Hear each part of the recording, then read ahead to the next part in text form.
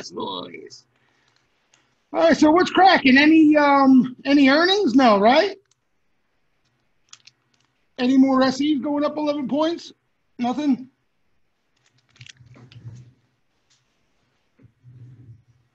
All right, so let's talk a little bit about what went on today. Today wasn't too bad. And I think the reason why was we had this. You had a little slip. You know, you had a little quick rinse there early morning. Usually, you know, the sweepers come out buying it. You have some decent momentum to about maybe 11 o'clock. And then, you know, things just go dead. Went dead pretty early today. And then you had a little bit of, you know, a little bearish price action. Not much put action, though. But, you know, you had some weak price action, set up this beauty of a niner. And sweepers were a little slow to react, right? We didn't see an uptick in buying come into this niner per se. But as the price action improved, we started to see the best order flow of the day, okay, for what it was worth. And there were some nice moves. Again, today was a good day, okay, because you got a little bit of everything. Those of you who like to play mostly options, intraday, the high beta, the big guys, you had Amazon, right, which was killer today. Meaning, I'm talking about momentum now. You know, other spots as well. Those of you who like to play similar to the way I play as far as day trading is concerned, and where, you know, I let the action kind of come to me. I like the underbelly stuff, the stuff I feel I can get an edge off of if they come in and start to aggressively buy. And there were quite a few names today. I mean, I played a decent amount of action today. So it was a decent day compared to some of the more recent days. Just quickly, like I'll give you an example. VST, anybody who's following the flow knows what I'm talking about today. Yes, I didn't play Donkey Kong, which was really nice as well, but I played this WKHS, really just exploded right off the bat, right off the action. So that was nice. I also played, let me see, VST. What was the other one? The other one was, I'm drawing blanks here. What was the other name today? Hold on. Oh, RKT. Actually, and I'm still in some RKT equity that I'm going to, you know, try to hold on to for a little bit, see if I could get lucky. BE, I got in for a scalp just because I had to chase green, and I could have got a lot more than a scalp. But that thing was, I'm kind of kicking myself for not being in this thing because you had this breather and it caught some nice action. Again, I thought it was just an energy name, you know, similar to like that ENPH, if you guys remember, caught a lot of flow. And then before I knew what they did, it was too late. Similar here. So you have BE, which if you just look at it, looks like just an energy play, which I would never touch, but they do the same thing like the WKHS tree, the batteries and stuff. The hottest group on the street right now. And on top of that, this morning before the market opened, pre-market, Jeff Immelt, the former CEO of GE, is an insider and bought a ton of stock. And that's why the stock gapped up a bit off the open. So, you know, really interesting backdrop, interesting story here. Tree, it happens too much to me, too much where I think, I can't say it's laziness. It's kind of like I'm tied up in the middle of the day. And then when I should be getting around to it later on, when things get quiet, I don't do it for some reason. And that's where the laziness kicks in. I'll give you guys another one. Tree, you probably saw action in recently. No, I keep screwing up the symbol. How am I going to end up buying it? Wait, GW, no, GRWR? No. There it is. Got it. Okay. So this thing's catching action, right? Catches a couple little sweeps. We're like, what the hell is this thing? Hardly even, I don't even take a second look at it. Okay. And the action was small. Then you get this big day.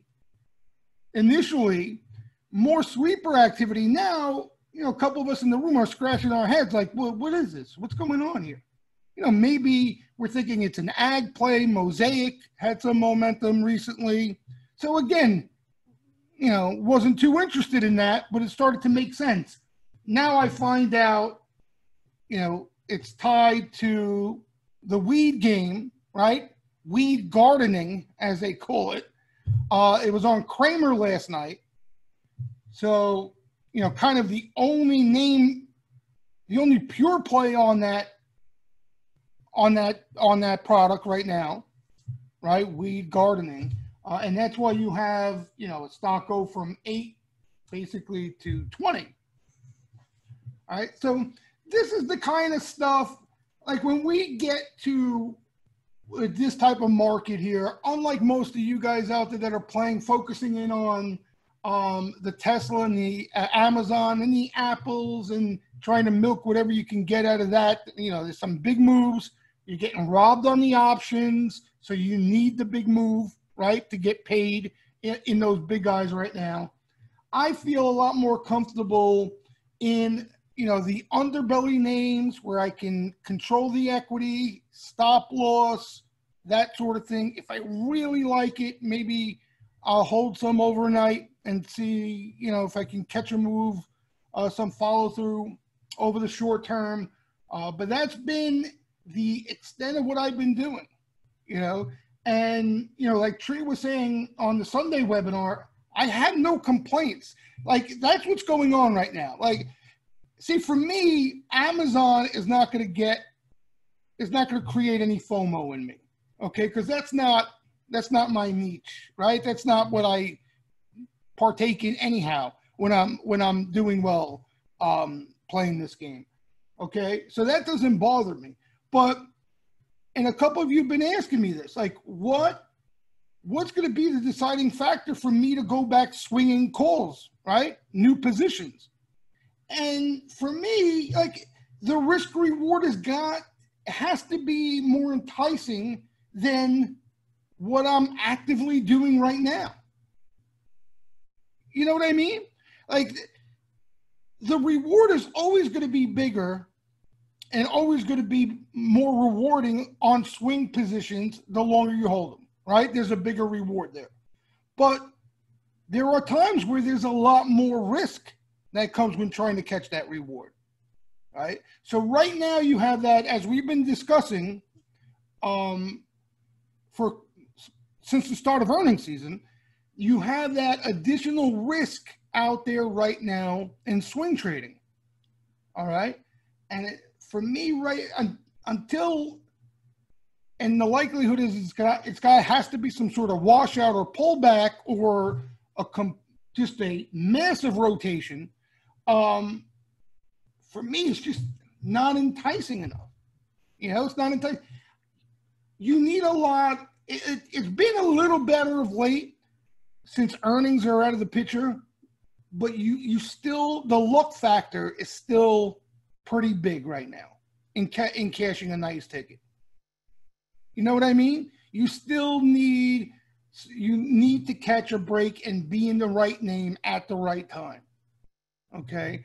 And, that's that added risk. We had earnings as well. So thank God, for the most part, you still got NVIDIA, but for the most part, you have earnings out of the way a bit, because that was just another risk on top of it where I wasn't going to swing anything. So that's gone. Now it's just a matter of, what they're buying. So let's talk about that a little bit. What's been amazing, okay, and I don't know what leads what, and you can call me nuts, conspiracy theorist, but I really believe the game works like this, okay?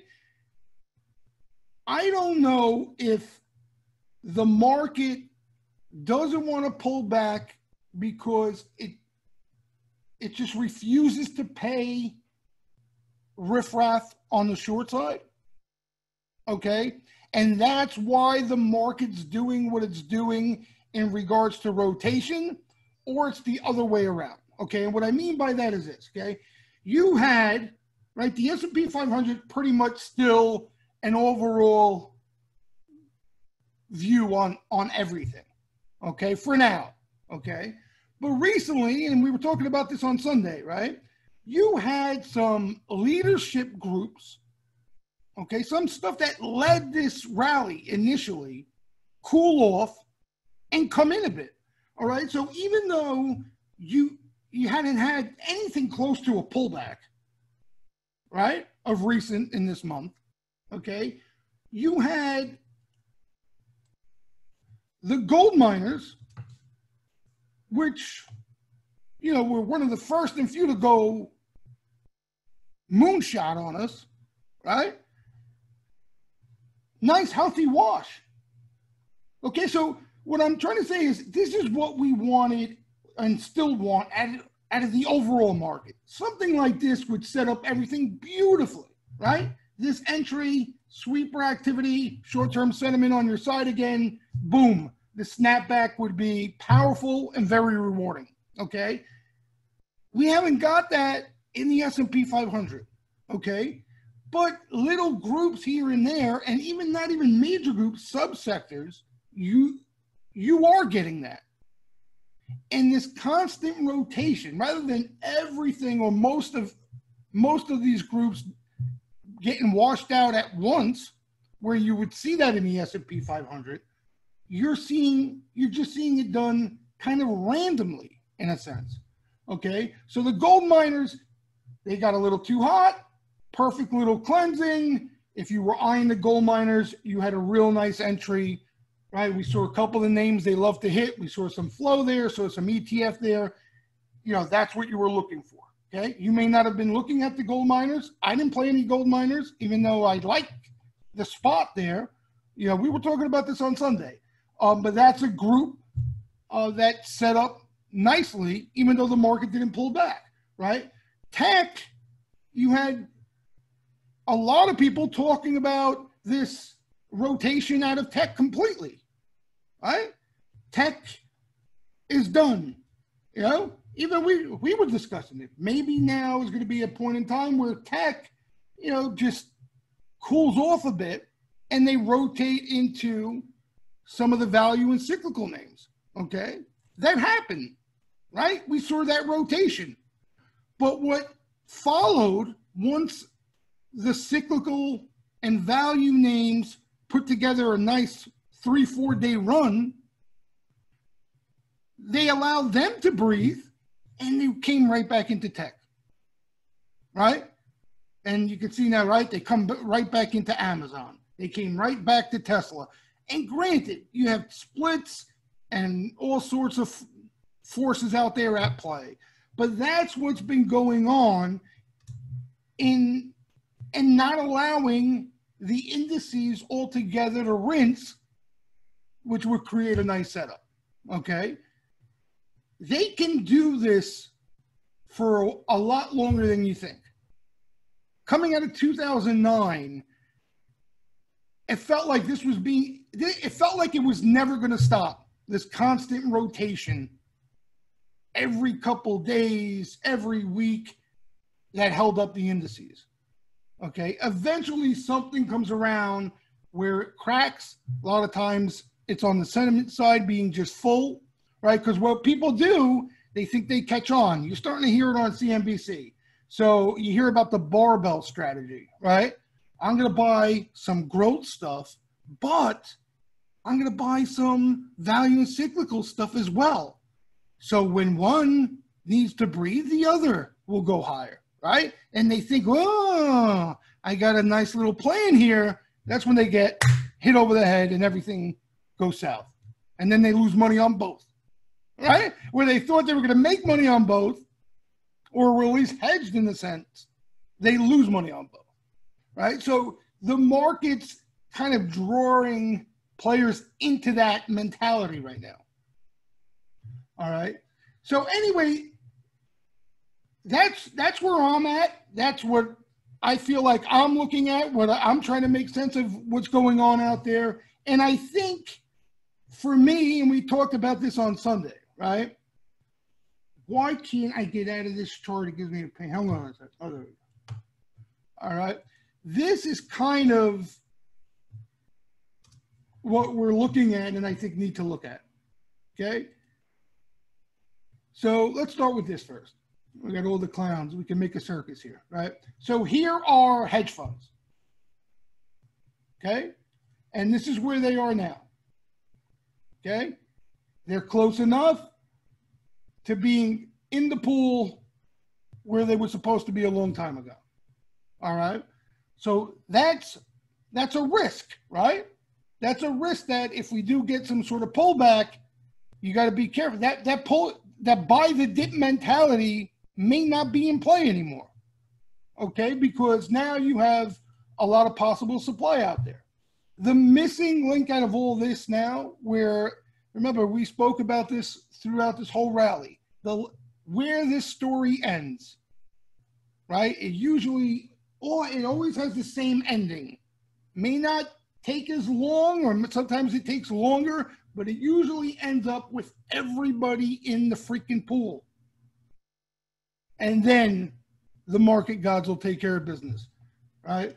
So we have the riffraff in the futures market who been trying to outsmart this market on the short side all the way from back here, as you can see here, okay? Holding on to shorts. And I don't, like, even for a little pullback, right? Again, I don't mean to sound repetitive, but not everybody who was on the webinar Sunday is on this one. We need to see something like this before we can get the wash we all want. I'm convinced that it's not a given, it's not a lock. Obviously, it doesn't, it's my opinion, right? It's not a guarantee. But for me, I feel like it's not a coincidence that this here, when the riffraff money panicked and covered a chunk of their shorts, this was the last pullback and consolidation we've had in this market. Okay? So that's what I'm looking for, right? And here's where, again, now, at this point in the rally, we knew we were going to get here, right?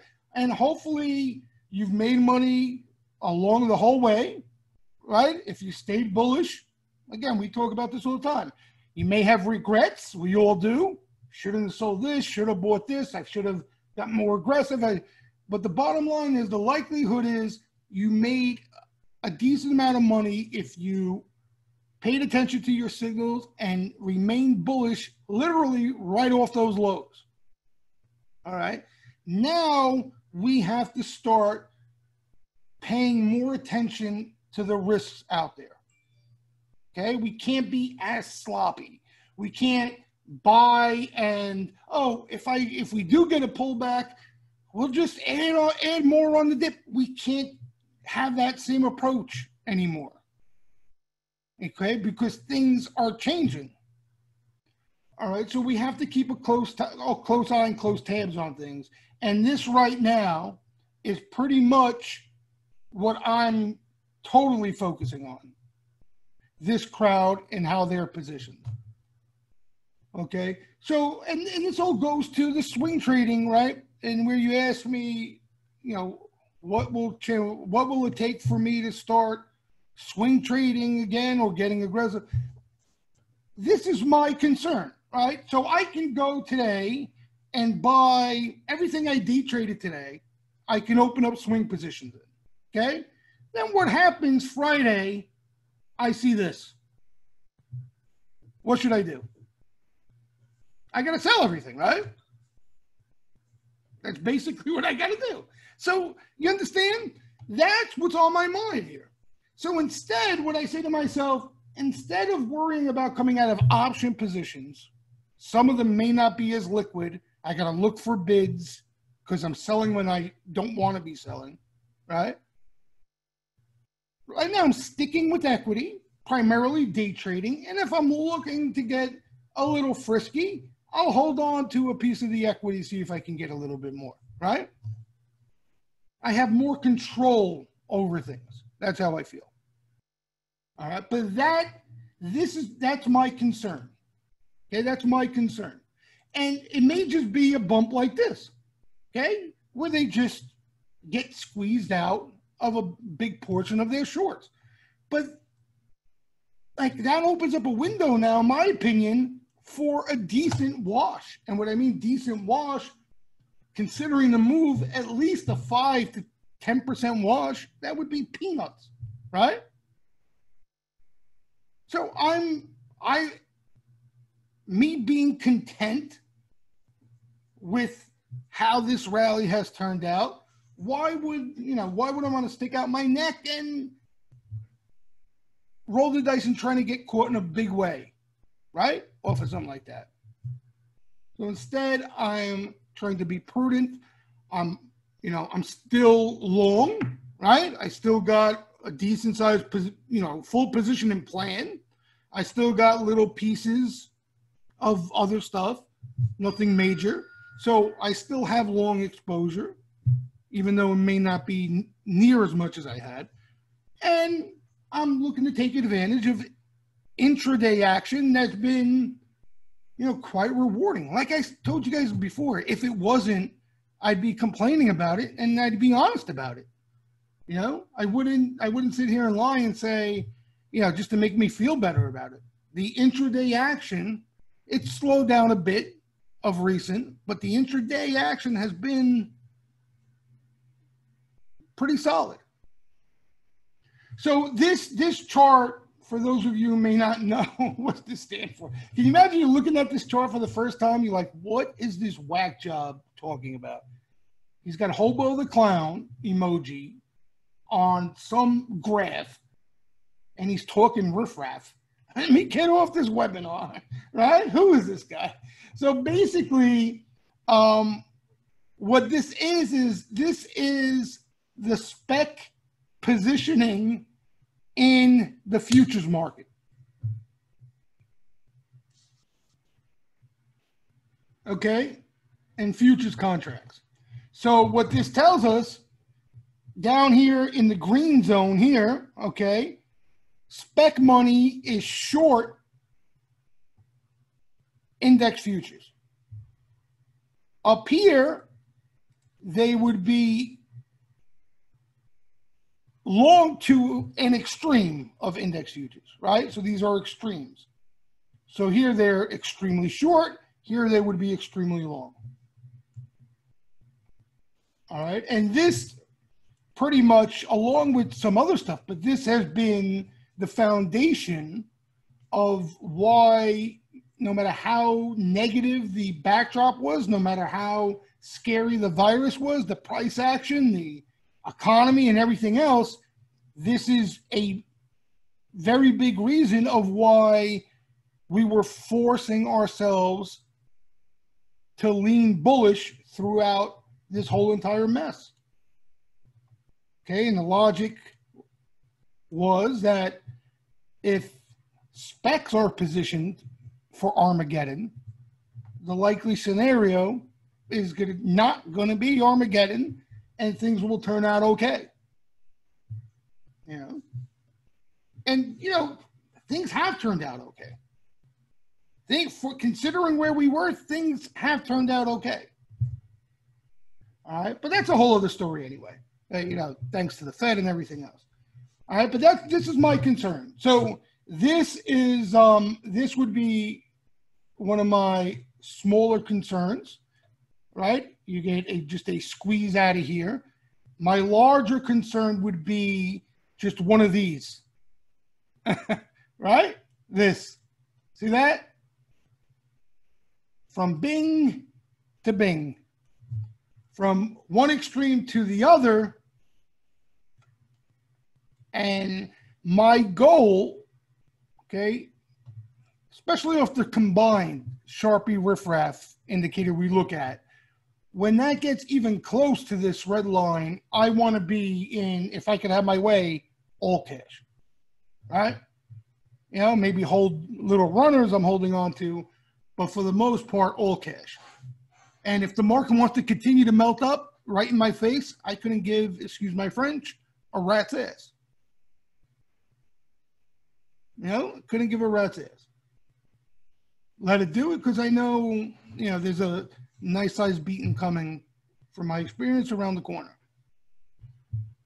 Anybody, you know, and if you're members, you should be on the Sunday webinar as well. I mean, that's where we can get in great detail, but anybody, especially members, anybody have any questions on, you know, what I'm concerned about here? Do you understand why I'm not aggressively building swing positions in everything that I'm day trading and I like? Yeah, we'll talk about McElliott. Definitely. We'll talk about McElliott. Yes. Wow, everybody wants to talk about McElliott. All right, very good. All right, so everybody gets this part here, right? Because in my opinion, it's a lot more important, but we'll talk about McElliott. Okay, good. What happened on June 11th for shorts to capitulate? Nothing. It just, the market, the rally wore them out. You know, there's not necessarily an exact reason. If you look, this chart is bothering me. Why does it do this? Oh, here we go. If you look on the 11th, you know, we were just here into the highs. And that's where they usually feel the most pain and capitulate, right? Literally this whole red zone right here. And then you had this, you know, the wash, which was digested for a little bit longer. And this was a great setup that led to this rally coming out. You know? All right, so before we get into McElliott, what I would recommend doing, okay, for as long as we melt up here and everything stays the same, right? If there are no changes in what we look at, you got to try to anticipate, you know, where the money may go next. That's kind of what this market's doing. So in other words, you can be nimble and you can get in the middle of FANG when they're buying it, okay? But you don't want to overstay your welcome type of thing, right? Because there's a lot of inflated premium that's going to come out of it. It only takes one down day and whatever you're in is going to get walloped, all right? So you want to try to make your money while it's hot, be a little early on the sell side, and then look to where the money may go next. You know, so you have software names that have actually been in breather mode. You know, maybe they find some of those names next.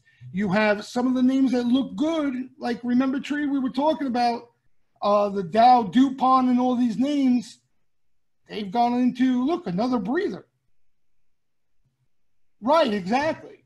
So we want to look for signs out of hopefully sweeper activity, especially now that it's earnings, post-earnings, that money may come back into some of these. And, you know, you're either going to want to play an ETF or you really want to get stock specific because these names are, a lot of these names are in big trouble.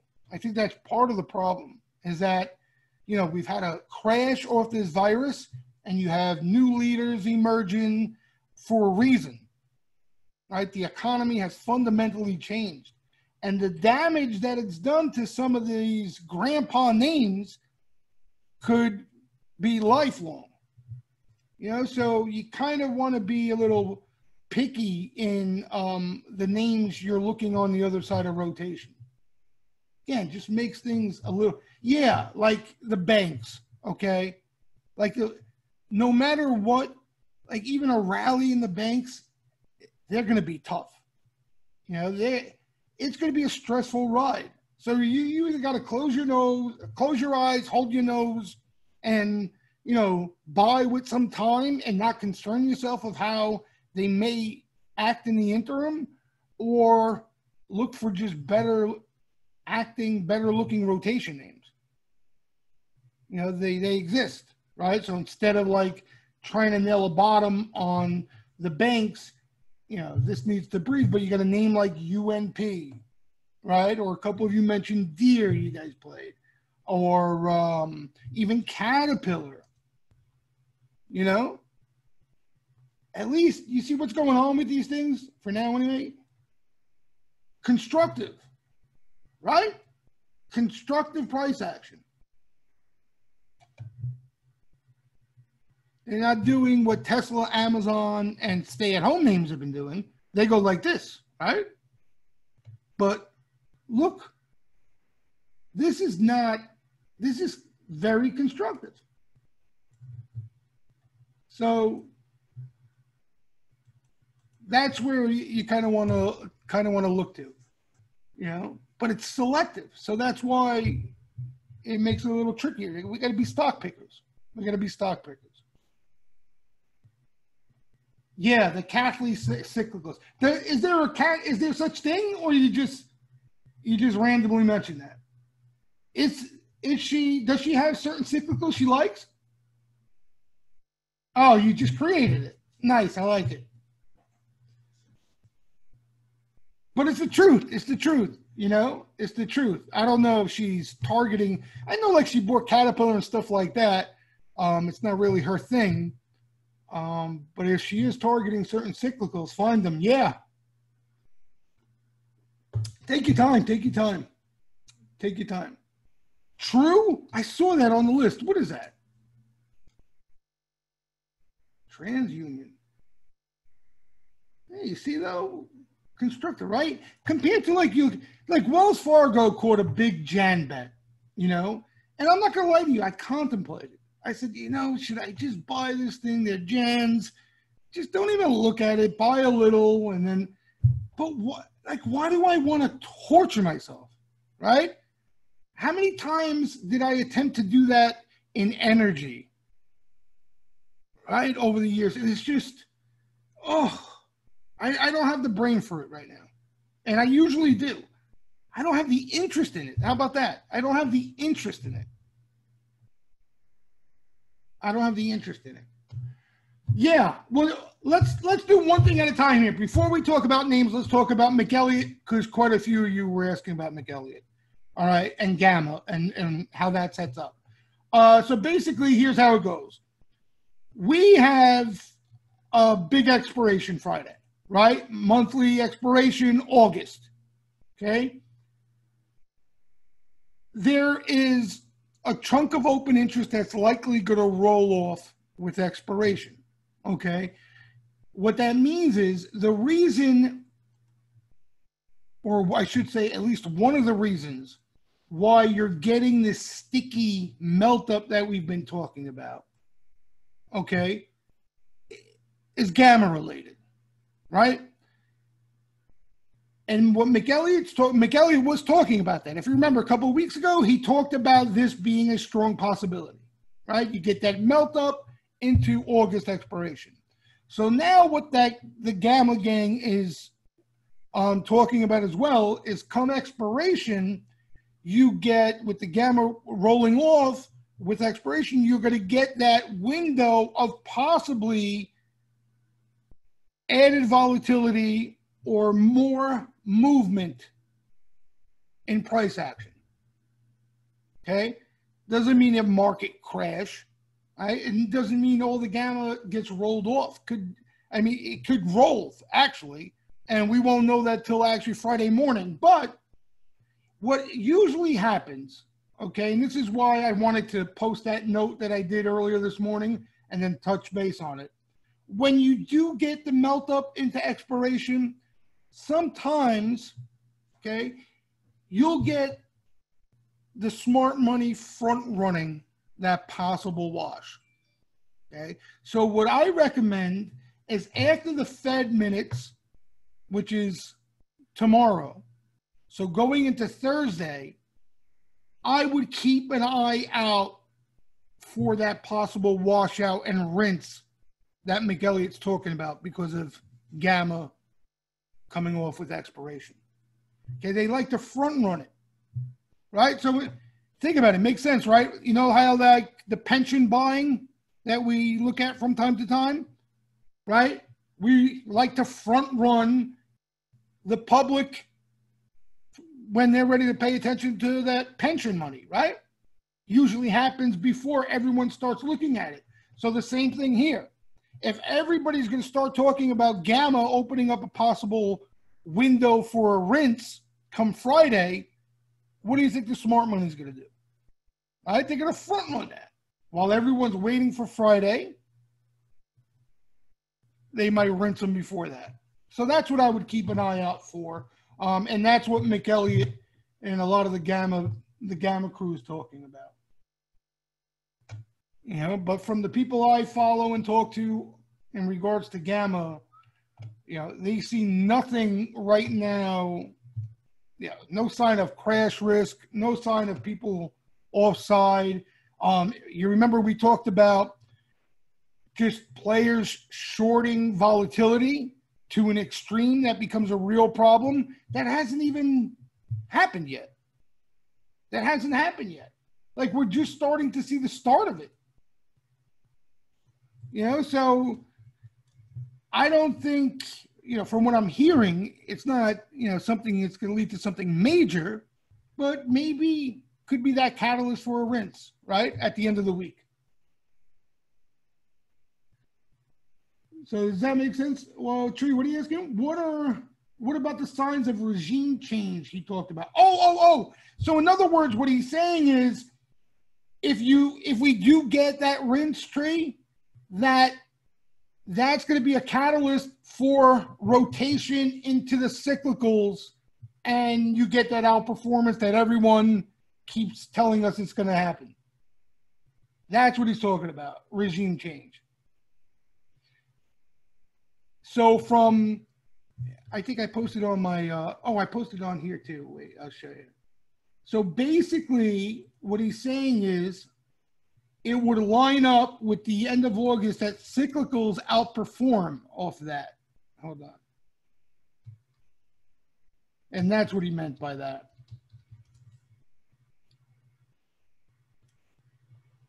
See here? So you see what he's got marked off? Financials, materials, industrials, energy, transports, and then you can look here and see how they usually perform. McElliott does that with everything. Like when he sees something, a scenario playing out, he'll go and see and backtest and look in the past, you know, when that scenario played out, what did they do? You know, and then he's got numbers all over the place. So he sees this scenario possibly playing out at the end of this week, being the start of a regime change, and he wants to know how that performed in the past, and they have outperformed. So that's what he's talking about. Yeah, Kalanovic, same thing. They fry this game into numbers like nobody else. They're awesome. XLI, yeah. And, you know, especially if the market's going to continue to melt up, Tree, why is this chart doing this? You know what I mean? You're going to get that catch-up. You're going to get that catch-up out of small caps and the industrials. You know, like, look how good that looks, right? Looks good. Looks good. I know Kalanovic is nuts. He's nuts, right? He's like a rocket scientist. He's nuts. But he's awesome. I love both of them. Anyway, all right, so that's, keep an eye out. Tomorrow we get the Fed minutes. So going into Thursday, keep an eye out of some signs of deterioration. You know, like today, breath was pretty bad for an up day. You know, it was awful. You start to get some red in the indices and breath start to deteriorate. Maybe we get that 1-2 day wash where you get 6-1 losers to winners, you know, decliners to advances. So those would be the things to keep an eye out for. Yeah, they look good, you know, and it could be the start of rotation into these things. It would be nice. You know, it would be nice. Even though I like all the other, you know, I like playing all the other stuff so much better. You know, they move when you catch a winner. It's usually a nice winner, but you know, just a lot of these things are fried to where I don't feel comfortable holding too long. Yeah, you got to have patience. Exactly, you got to have patience. All right, so on that note, let's talk about some names. Right, we've been seeing, you know, okay action. I wouldn't say flow was. I wouldn't say flow is anything incredible, and the reason why is because I think a lot of these names, like today, right, we see Amazon catch like decent size orders, right, bull bets, and you know, I mean, everybody and their mother is looking at Amazon. You know, so like I feel like I have zero edge, even with the flow in a name like this right now. Zero edge. Like everybody and their mother is looking at Amazon today. Like I'm going to make a play on Amazon because it caught a sweep. You know, it's silly. It's silly. Silly. So that's you know, that's why I'm reluctant in some of these names. Now, granted, you trade them, you make money in them. Just they're stocks, just like everything else. I feel like I don't have an edge. That's all. You know, but the action, like we're seeing action like that. It's more like size spec action we're seeing. You know, we're seeing a lot of short dated orders that actually could be decent dollar amount bets. All right. And it's almost like they're playing musical chairs out there, right? They're almost playing musical chairs out there, waiting for the music to stop or showing signs of stopping. They're just riding the wave. But, you know, momentum wise, there's some decent stuff and there's some decent setups. That's why I'm curious to see what names you guys are looking at. You know, quite a few names, like even these things that I was playing today, like VST, you know, who the hell wants to own a utility in this is beyond my mind. But you know what I'm saying? Spot-wise, that was a really nice spot. That's why I had to play it even for a day trade. You know, you had some of even these smaller names, right, that have cooled off and, you know, or gone sideways where, you know what I'm saying? You got a base to play off of. You're not chasing a rip. Even like this name that's come in, right? Sono. Right? You're getting little dips in these things where they look a lot better. Teledoc, right? You got that dip that you can even, and this is what we were talking about last Tuesday. Remember the snapback rally? Here it is. Okay. Now, if you're playing for new highs, there's a lot more risk, right? Obviously from the time, because you got to hold on for more time. So that raises the odds that you might get caught in a wash, like McElliott's talking about. All right. And for other reasons, because this thing may be in consolidation still, and all it's doing is this, right? While it digests some big gains. But the snapback is always there in these leaders, always, because there's always an interest, right? And there's always money on the sidelines that wants to get in these names, and shorts get squeezed. You know, that's what constantly happens in these things. Remember, like the CRMs of the world we used to do it a lot with. Anytime it dipped, you knew you'd get that snapback, even if it was in consolidation. You know, it was money for that CRM. You know, when it was heating up, when it became a new leader.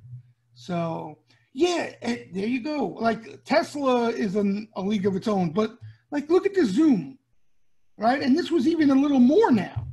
Like look at these snapbacks, and we were just talking about Zoom. What was it last week? That big move off a dip. You know how many times it's done that now? Look at this. So these things are, legit, you know, they're legit. And even if they're going to cool off, you're going to get these opportunities off sweeper activity. Now, I wouldn't play them without sweeper activity, but that's me, right? I want to see some signs of sweepers coming in and playing for a bounce or looking to squeeze shorts. Oops. Yeah, I mean, Micron is, you know, that's not in this category. Micron is a tough stock. Micron's chop suey, out of favor right now. You know, Micron, you're buying and you want some time and leave it alone type thing. If you're going to trade, there's easier stuff to trade than Micron. You know what I mean? Easier stuff to trade. You got a list of leaders that, you know, go up and down every week very smoothly. What's that been doing though, Fastly? Huh. Right? So hypothetically, right? And I know we've seen mixed action. Sometimes there's been a sweep here and there that led to a nice squeeze. But let's just say we walk in tomorrow morning and boom, boom, boom, right off the open, we see 2, 3 cute Fastly sweepers come in, right?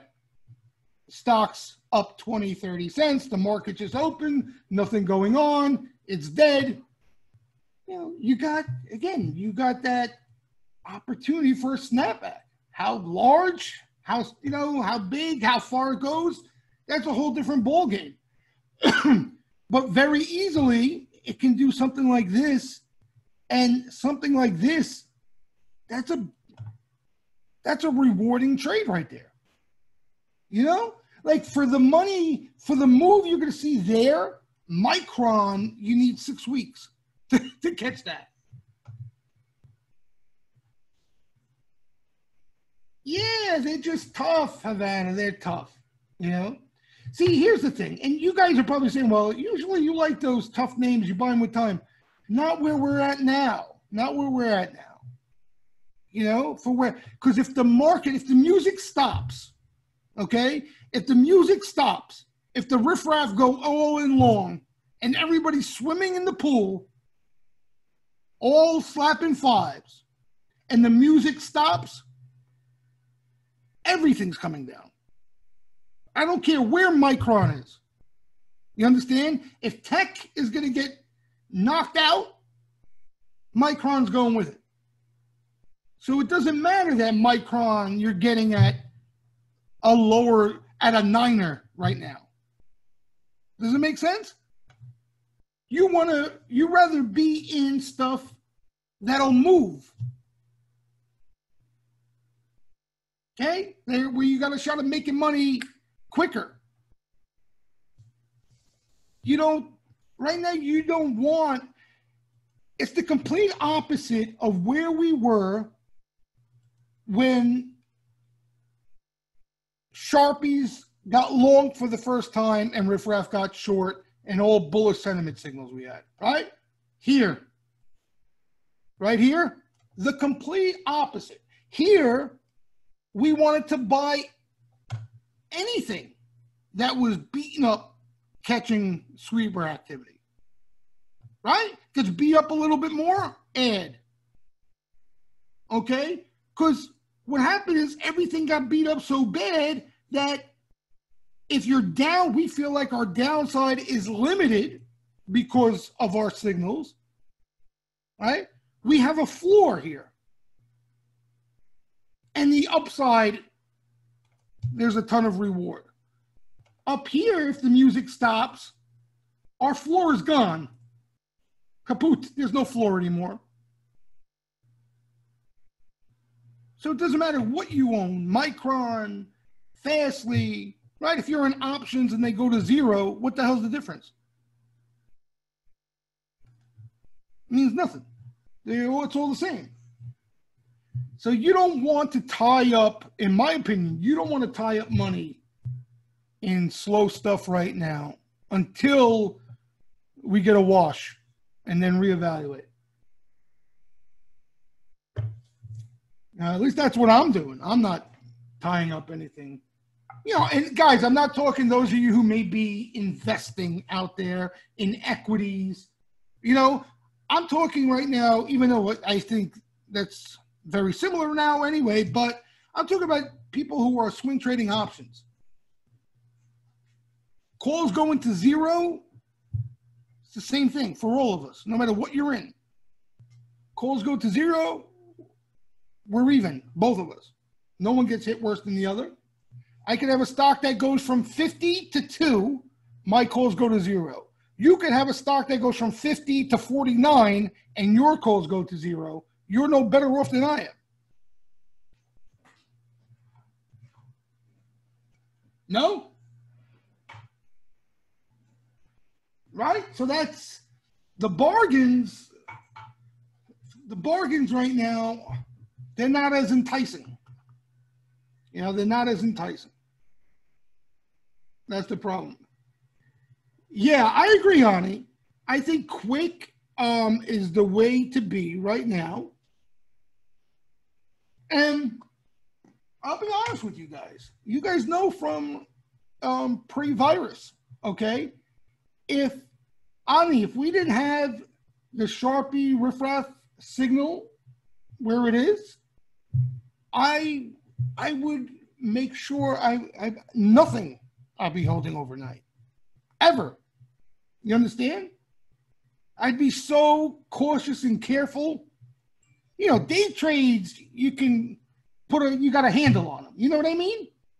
But overnight stuff, that's where you get, when the music stops and you're caught with a bag of calls. That's what hurts. You know, that's what could hurt you. So what you want to do, because the riffraff is still short, you still want to play bullish, okay? But the key word is play. You're not looking to bring the market home with you. You know, you're not looking to make that big score that you got to stick your neck out, lean into a position, and if it goes against you, you get hurt. You know, you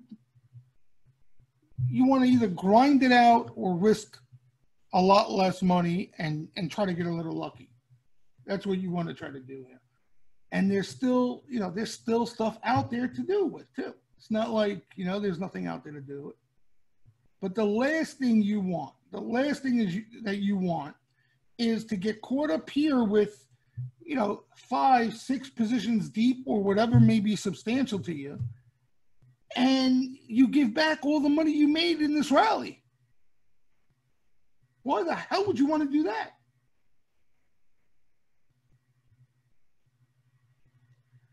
Yeah, and that's the thing too, right? When they pull the rug, especially some of the names that you guys like to play that are, you know, junked up premium-wise to no end, you know what happens? You get caught in a rug pull and you own Amazon and Tesla calls. Oh my God. Yeah, the premium will evaporate in minutes. Minutes. You won't even know what hit them before you wipe the crust out of your eye. You know, so you got to be careful. You got to be careful. You got not careful. You got to be smart. It's not even the careful part. Smart. You know, you got to be smart. So, but Ani, that's the one thing. You know, that's the one thing that has me still interested on the long side, is because Sharpies are still long, riffraff is short, and I feel that, you know, I almost feel like nothing bad can happen until that changes. But it can change quick. You know? So you got to be ready if it does change, that you can adjust quickly, you know? Could happen this Friday. We could see it change.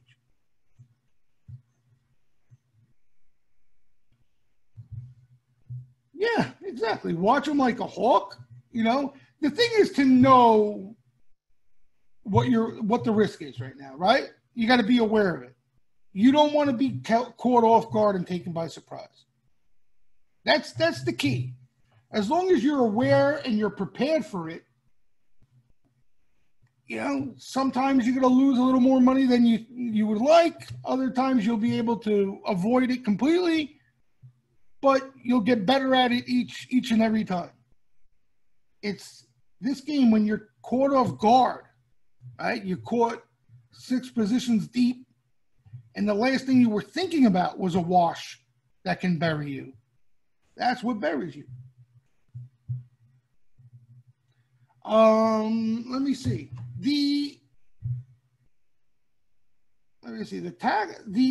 A lot of the short-term indicators outside put the calls haven't been as bad. But that, you know what it is, Trey?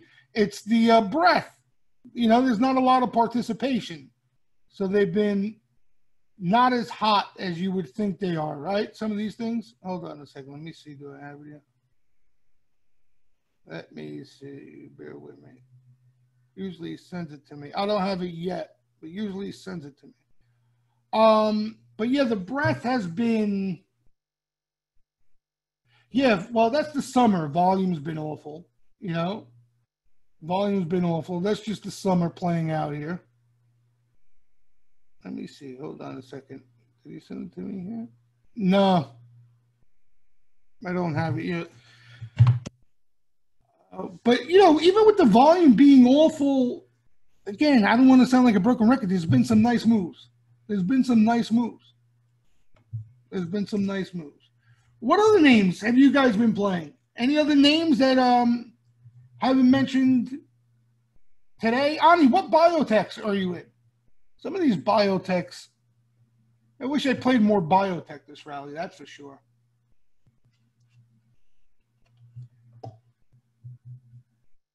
Labu. That's where you go full tilt if you want to play biotech. Labu. Oops.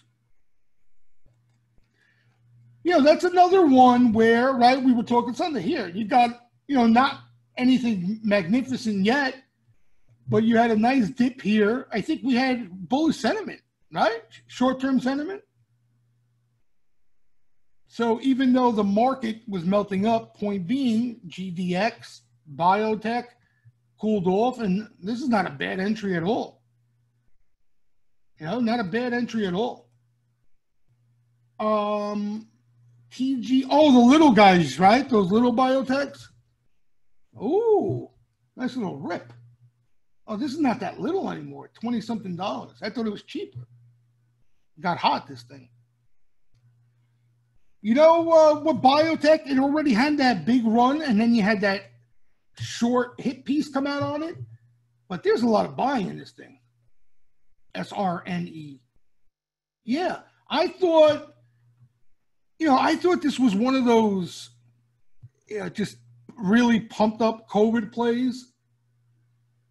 The CFO was fired? Is that what the guy started up that short piece over?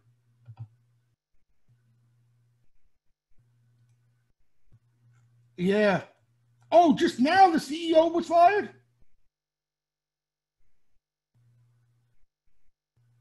Ah, why? Why would they this? So that you might have a dip in that tomorrow. That might be worth a look. We'll see if they bomb it again. You know, this thing had a killer move. You know, probably last time. Look at the breather it went into last time. I remember they were buying the daylights out of it here. I remember this day was nuts, right? You guys remember that day? That was a crazy day. And then look, you know, it just went into death for so long.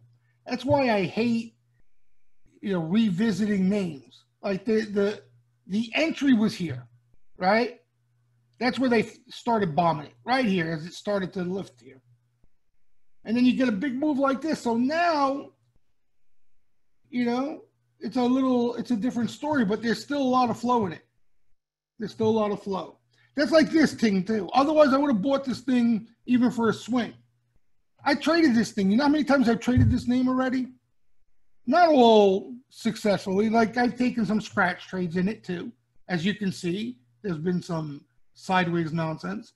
But you know, look at this move. Right? Huge move. So this is normal. This is actually impressive that this thing has done this. Because Kathy is buying every single dip. That's why, right? That's why. Yeah, I never, for me, I worry every first swing that, see here, you could have thought that run was coming here. I think as this thing gets longer in the tooth, you have a shot at it getting out again, but it needed to digest, and that's what it's doing now. That's what it's doing now. But I'll tell you what, I don't know if you're looking at the equity or the options. This thing, concrete floor, again, Kathy probably buying it, that's why. But, I mean, this has been a great floor to play off of. No? And sometimes you get moves, like today's move was beautiful. Did a few of you guys traded it today? No? I'm sure you guys traded it today. If I traded it, you guys definitely traded it. Yeah, that's why I figured. Because look, like this thing, this thing could get hot, and look what it does here. This is no chump change. Big move. Made your day. Nice, Cash. Yeah, today was a lot better than the last couple of days. There hasn't been too much. There were a couple winners you really had to milk. Like yesterday, what was it? Net. But you had to hold on to it for a little bit longer for a decent move. What do you guys think of Visa?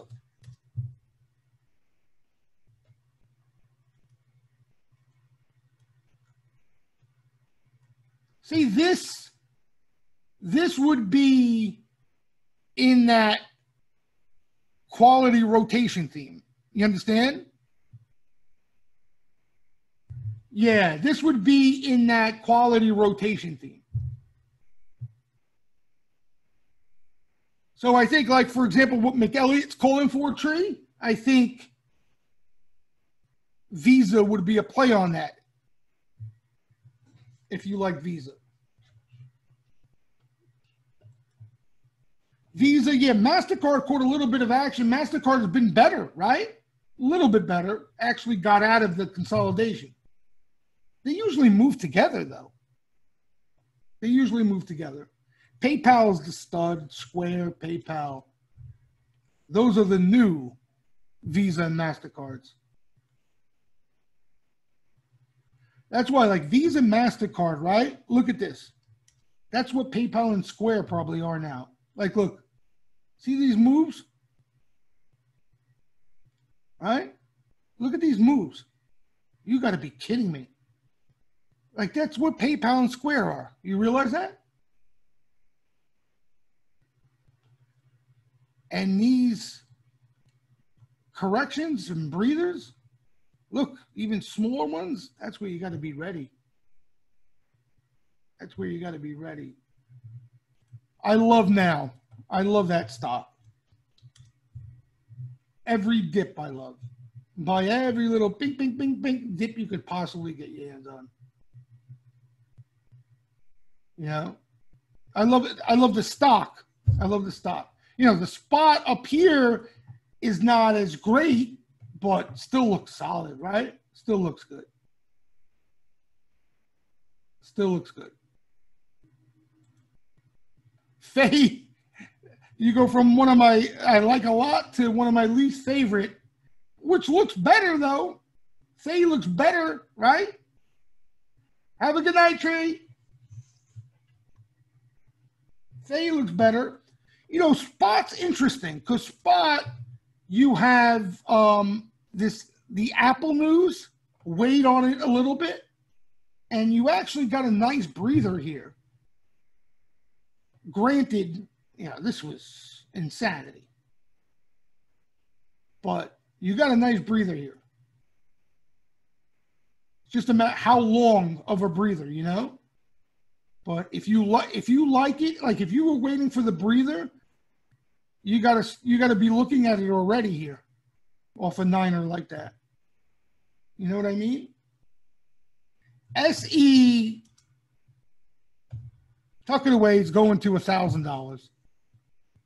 That's my new price target, 1,000. I just slapped $1,000 price target on SE. What a monster. What a monster.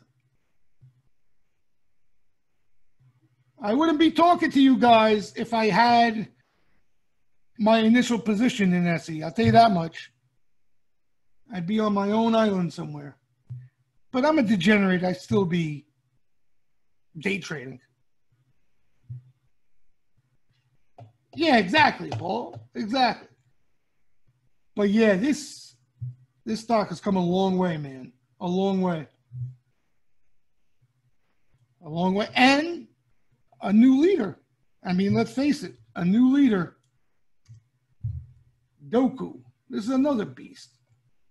There's your snapback. There's your snapback.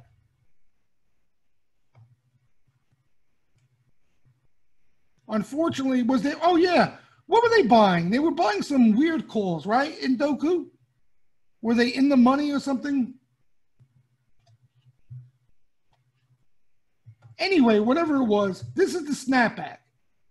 They were at the monies, right? Yeah. You know, so the question is, what does this turn into? Another run to highs? Or is this the start of consolidation, you know? So basically you can top out and then come back down here and then come back up, you know, that sort of thing. And chop around, find a bottom, and then maybe, you know, break out down the line. Or, you know, if it's not consolidation, obviously you go into these things. Right? And that's the melt up for as long as it lasts. So that's what's tough right now. That's what's tough. But the snapback, guys, you guys like to play these names. That's what you guys got to be eyeing here. The snapbacks, make sure you get the decent spot and, you know, take what the market's willing to give you. Well, that's the thing. It becomes what you're more comfortable with, you know? Like for me, when I want to have more control and be quick, I always play the equity. So I don't know if you guys notice, I never play weeklies. I never hardly ever play monthlies. When I build a position in the calls, I'm going out a few months at the least. If not, I'll just buy the equity. You understand? Because I feel like I have more control over it. I don't like to be put in a position where I got to try to stop myself out of calls when I don't want to. You know? Look for liquidity, that sort of thing. Like day trading, I could probably count on one hand how many times I've day traded calls.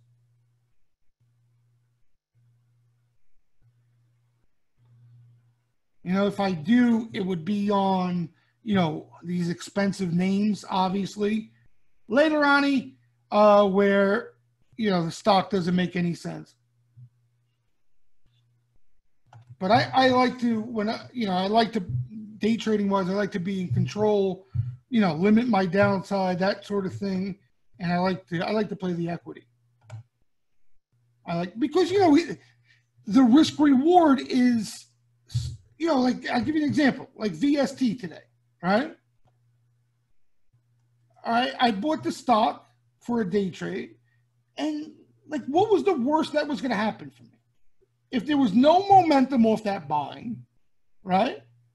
The stock would go dead, and maybe, you know, I'm pulling the plug 20 cents, 30 cents downside. Okay? Right? If there is some momentum, I'm at least going to see that to the upside. If I catch some hype of a ponytail pump involved, you know, the reward's even better.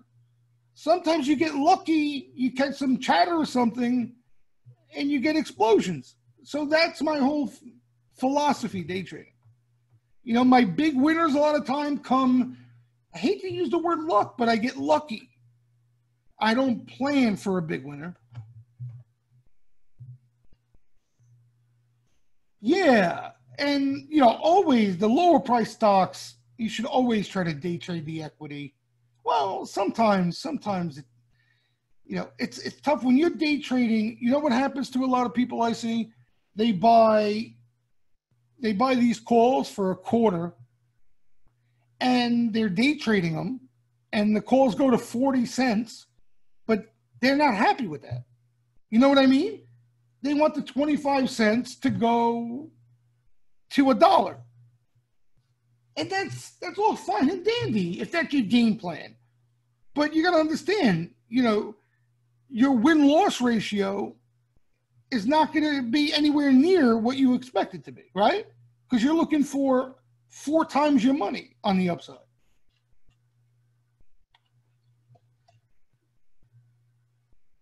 So, you know, that's the thing. That's the thing.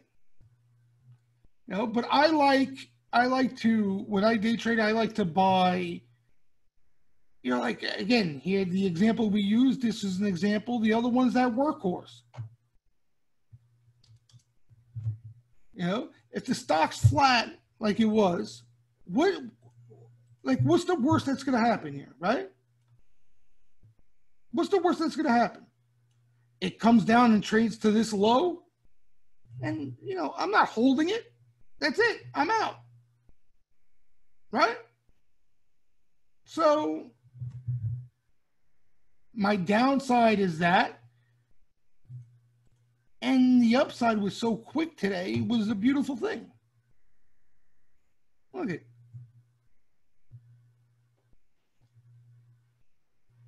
Exactly. The premium, you know, especially if you're playing option names and stuff like that. Like NVIDIA, you know, trying to day trade NVIDIA right now, you need a huge winner to make money, right? You need a huge winner. No, I rarely go back in multiple times, Goku. I play it the once, and then I don't really revisit or fades and stuff. It's not really my thing. I like to play off the initial activity where it just heats up and case closed. Yeah, it adds up, Paul, right? It adds up. Like, you think it doesn't add up when, and not only that, what about the spreads too, Paul? You're losing money a lot of times on these options, just the spreads, right? From offer to bid where you get stopped out. You're already stopped out before you even got in the trade. Yeah, it's tough. Now, you know, again, options, the risk reward is a lot better, right? You don't have to put up as much money. But if you can day trade the equity, right? It's, you know, my style is a lot more conservative, and it adds up. It adds up. But, you know, my dent, the dents I make to my P&L come off swings. That's, you know what I mean? The day trading's a grind. It's a grind. And you gotta, there are days where, you know, it's peanuts. So you gotta have a passion for the game too, because you go a couple of days without making any money, scratch trades. A lot of people get fed up and they're on to a different strategy, right? Me, if I scratch out the week, it doesn't faze me. You know, I can't wait for Monday morning.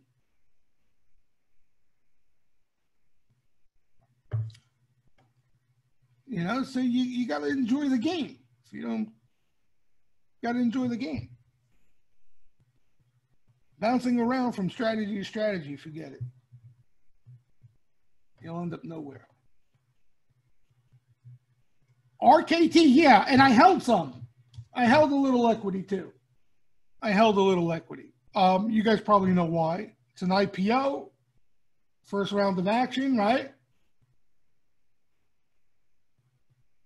RKT.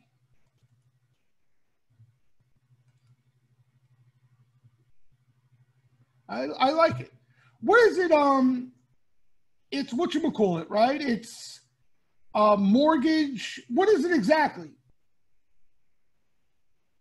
Hey, Bobby.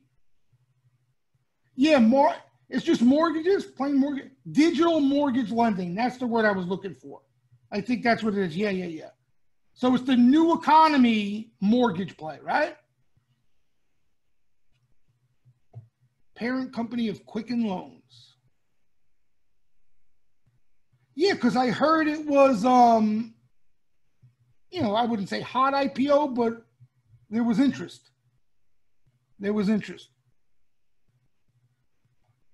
NBA sponsor, huh?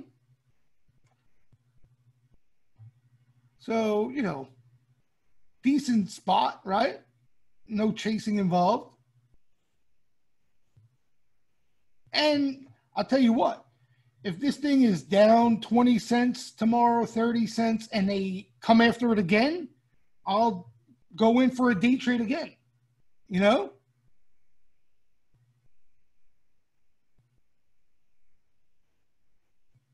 So, yeah, but I felt better with the calls. The options, some of them were cheap too. They were cheap. They hit a couple different, what the hell they hit? Let's see. They hit a couple different lines there. Hold on. What is going on with my charts? I'm going to kill somebody. I think I got to reboot this thing, but hold on.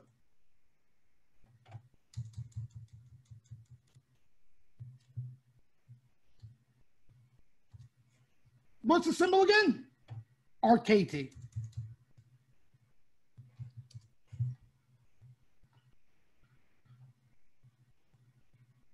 Oh, wait, that was my commentary here. Here's the lines they hit. So you see August 21 calls, 60 cents. September 20 calls, $1.64. I think there was another order. I don't know why it's not on here. Oh, here it is. Yeah, August 21 and September 20s. So, that's the August 21s. They might have even flipped them. It was a nice move. So we got to see what open interest looks like.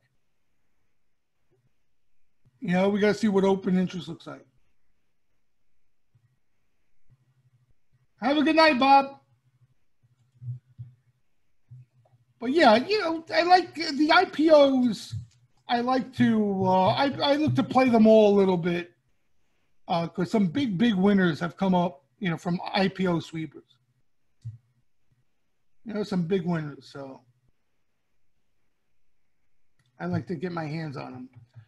All right, guys. Any last questions before we wrap it up? Somebody was asking about a niner. They're just exhaustion signals, upside and downside exhaustion signals. Mr. Tom DeMark. I don't get into the whole spiel. All I look at are niners. You know what I mean? I look at exhaustion signals. Oop, this is not even ES. What's going on here? There we go. But that's all there is.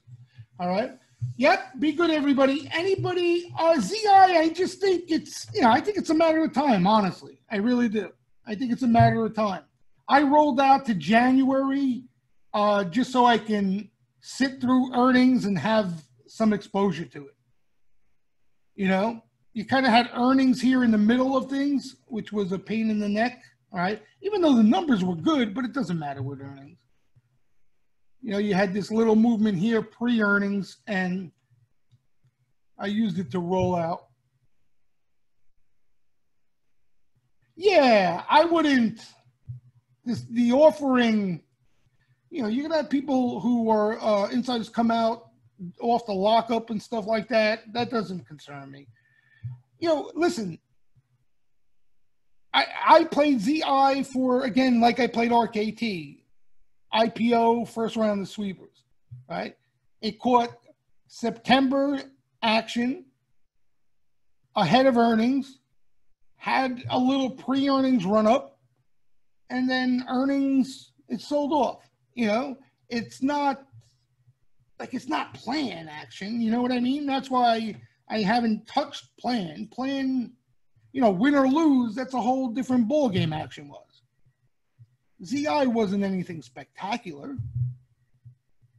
It was pre-earnings sweeper activity and a new name. You know, even it's like RKT, right? The actions doesn't knock you out of the chair. It's small sweeps. But it could be the start of some further action coming in. And, you know, a lot of these names, man, a lot of these names, I got a list of IPO names that when they first started catching sweeper activity, they just went ape poop. Exactly, Matt. That's how I look at them. I try to get my hands on all of them. Some, you know, will be big winners. Some okay. Some may be losers, but more than not, like Matt just said, you're going to have some big winners in the middle of it, you know, and they offset everything. You know, I played the Doyu. I sold that a little bit early. You know, all these names. But you know, I'll tell you guys if the action is sharp looking, but, you know, these are just small sweeps in IPO names. VRM, that's an IPO? Yeah, VRM. I didn't see any call buying in this, right? We saw a little put buying. Room. So many IPOs. So many IPOs. The next little washout or correction or whatever it turns into is going to be really interesting because you have a lot of these names that came public, a lot of decent names that could end up stepping up into a leadership role. You know what I mean? Just like we saw with this crash. That's why I can't wait. You know, I maybe sell at least half my plan before a correction comes if I could have my way, you know, but I actually can't wait for a washout. I really can't. Right, exactly, Matt. I can't wait, but let me unload everything, please. Exactly. All right, guys. Listen, anybody who's new or even new on the webinar or even a new member, go to wallstreetjesus.com. Let me show you guys quick. Even some of you who are members and quick refreshers. So here on the top, strategy, bink, and you can get a little familiar to what we do each and every day, flow-wise. All right, some examples of day trades, you know, how I approach them, what I'm looking for, blah, blah, blah. How to use flow for sentiment purposes, if you're not even looking to trade off the names, all sorts of things. Momentum indicator at a flow. All right, so you can get a little more familiar with this stuff. And, you know, on here, market updates, as you guys know, I post some recap, right? Here's Zoom. Look at the, like, bounce sweepers in Zoom right here. Like, if this is a name you're eyeing, you have it. There's sweeps there, you know, off these dips.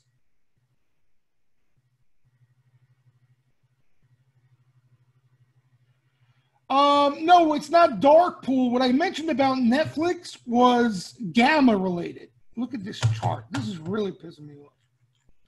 What I mentioned about Netflix was gamma related, meaning gamma got really low over here. And, you know, usually a little buying can set up a turning point in the stock. So that's what I meant by it. You know, considering where the stock is, you know, gamma was down like if the stock was down here. So a lot of times if you get a reversal, they got to catch up. They got a lot of catching up to do. Yeah, exactly. Had some life. So, and this is another name. You know, a little pull and you get a snapback rally, right? You got it over here too. So there are opportunities out there if you're looking to be tactical and stay nimble there are still a decent amount of opportunities out there. You know, it's a lot less risk involved. You're being quick, and you could avoid getting caught. I don't know why, CW. That's a Twitter thing. I have no idea what they're doing. Sometimes it works. Sometimes it doesn't work. Makes no sense. Makes no sense. That's been the case for years now. And I still don't know the reason why. But hopefully it'll start working again so you guys can utilize that search on private Twitter. All right, guys, so WallStreetJesus.com. Take a peek. Good luck the rest of the way, guys. Tomorrow, Fed minutes. Keep an eye out. And then we'll see maybe if things loosen up towards the end of the week and into next week. Have a good night, everybody.